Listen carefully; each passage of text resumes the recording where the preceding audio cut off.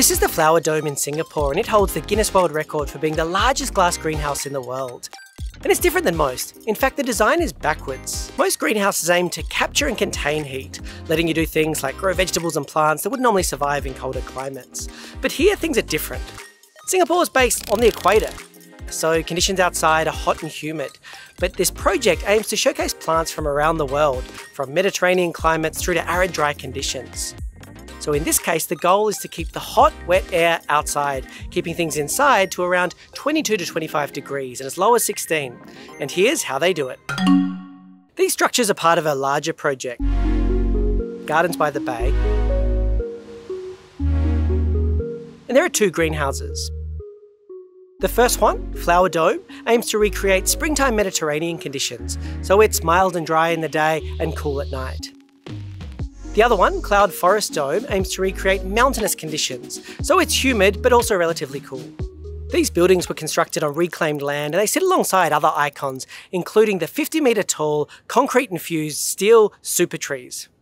And this is clearly an ambitious project, showcasing hundreds of thousands of plants from every continent except Antarctica, and the buildings are just massive. This is an ambitious project, costing hundreds of millions of dollars. The building itself faces some pretty extreme conditions. It's located on the coast, so it faces some high winds and typhoon rains. To cope with this, there are these 28 ribs, and what they do is they deflect the wind and give it structural support. To improve the efficiency of the design, the 3,300 glass panels were optimised and used in a repetitive pattern. That makes construction and maintenance easier. To achieve this final design, they created 6 prototype greenhouse systems. They then used a series of active and passive controls to ensure the cooling. The challenge for designers was, how do you create a greenhouse that doesn't experience the greenhouse effect, letting light in but not getting too hot? And here are 3 things which really impacted the design. One of the most important design features was the glass that was used. The engineers used a specialised double glazed glass with a layer of low emissivity, low E coating applied to an inner layer, and that reflected most of the infrared light. The second layer was then laminated glass, and that reflects most of the UV light. All up, this resulted in 65% of the light passing through, but only 35% of the heat. And this was the biggest factor. As you can see, it's incredibly bright inside, reaching the target of 45,000 lux, which is a unit of brightness, and that compares to an office which is normally 500. And it looks great. The buildings also use a cooling system, and an important ingredient is desiccant. Now, if you've bought electronics, you might have got those packets that say do not eat with a silica gel. That's a type of desiccant. What that is it sucks moisture out of the air.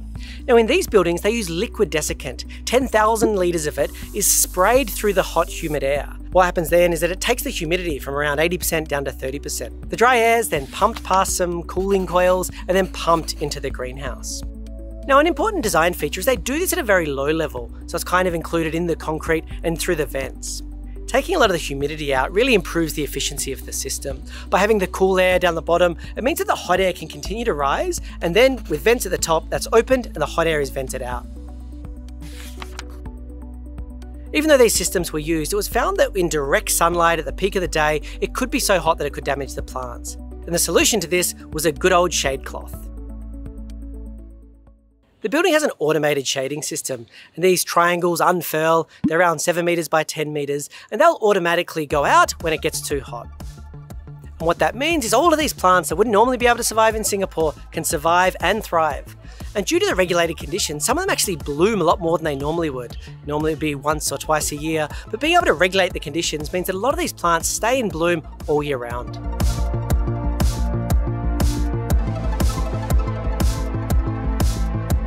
That makes this a wonderful place to check out the plants and admire some impressive engineering. I'm Julian. Subscribe for more like this.